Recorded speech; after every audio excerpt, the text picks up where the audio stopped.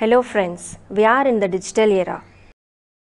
Let us discuss how the sixth finger of our palm communicates. Surprised? Yes, it is nothing but our mobile phones. Some of the mobile devices are mobile phones, laptops, sensors, and so on.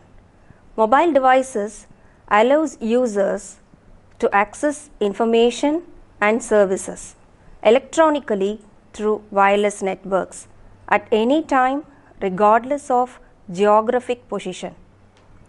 These wireless networks can be classified into infrastructured and infrastructureless networks.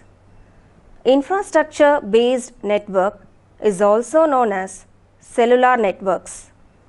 Here, routers and gateways are stationary components and they are used to connect the mobile nodes within the network.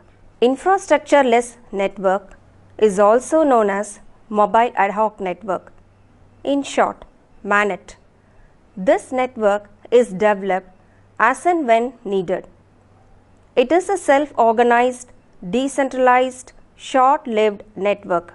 MANET is a network that consists of mobile nodes with no fixed routers.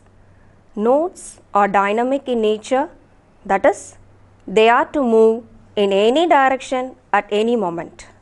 So, it forms a temporary network for data transmission from source to destination.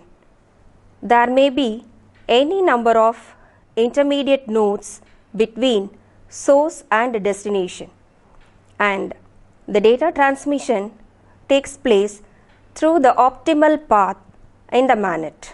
Hope you understand the concept of MANET. Now, let us view some of the characteristics of MANET.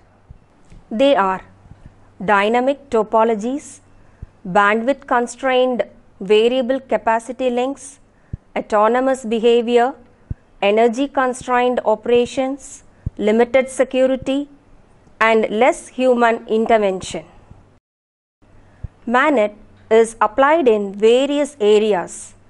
Some of the applications of MANET are intelligent transportation system, ad hoc gaming, smart agriculture, military application, disaster recovery, wildlife monitoring, and so on. Hope you are familiar with MANET, characteristics of MANET, and applications of MANET. Thank you.